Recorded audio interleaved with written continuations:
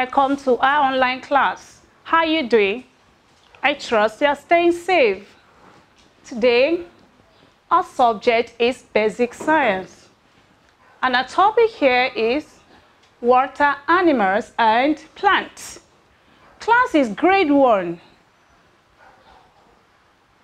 Our learning objectives.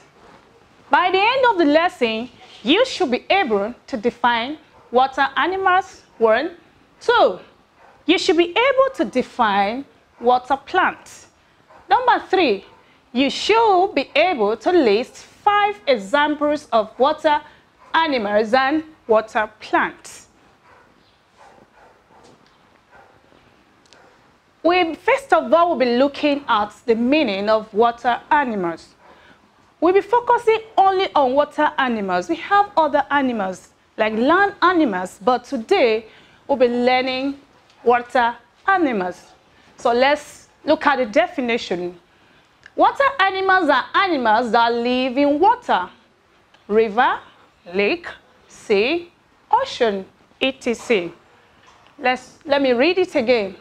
Water animals are animals that live in water, like river, lake, sea, ocean, etc. because we have other waters. So we'll be now looking at examples of water animals. What are the examples of water animals? We have a lot of them. But for this lesson, we'll just be learning just few. So 1, I have fish. The second one is octopus. The third one here is shark. And the fourth one here is crayfish, etc. Be looking at the pictures of the water animals. Here with me, I have octopus. Look at the picture here. So wherever you see it, you'll be able to recognize it. The second one here is fish. I believe you know fish, you have been eating fish, and you have been seeing fish. So this is one of water animals, is fish. The third one is shark. Have you ever seen a shark before? If you have not, look at it here. Look at the picture. It lives in water. Is that clear? Are you following? Okay. The next one here is crayfish. What did I say? Crayfish. Many of us, our parents, mommy, use crayfish, and they live where? In water. And look at the picture here. I guess you're following, okay? We'll be looking at the meaning of water plants. Water plants live and grow in water. Let's say it again. Say it with me. Water plants live and grow in water. Don't forget, we'll be looking at examples of water plants. Here I have 1, water lily, 2, water lettuce, 3, water hyacinth. I have curly poundweed. Curly poundweed. The last one here I have cardtail. I told you we have a lot of water plants, but for this lesson, we only be looking at these 5. Okay?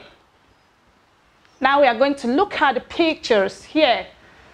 As you can see, we have water lily. Look at the picture here. Have you seen it before? If you have not seen it before, look at it here. And the second one is water lettuce. Look at it here. They're always in the water. They grow, bear branches in the water. The next one is water hyacinth. Look at the water hyacinth here. They also grow in water. The next one is curly poundweed.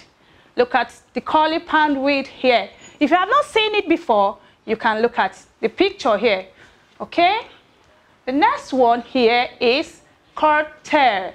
It also lives in the water. If you have not seen it before, also you can look at the picture. I told you before that water animals are animals that live in water, river, lake, sea, ocean, etc. And I also mentioned some of the examples of water animals. I say fish, octopus, shark, and crayfish, etc. And I also gave you the pictures and the examples here, as you can see them. And we also move to the meaning of water plants, which I said water plants live and grow in water. As you can see, the examples are still here. We have them here. So I'm going to now, I also gave you the pictures of all the examples written on the board, as you can see them here. So now we'll be looking at this assignment. List 5 examples of water animals. You have your spaces here to write them. You have many, I told you. You shouldn't look at the ones I have given you. Also look at some of them that I have not written here. Number 2, we have write 5 examples of water plants. So I wish you all the best. I want you to stay good and be safe. Bye.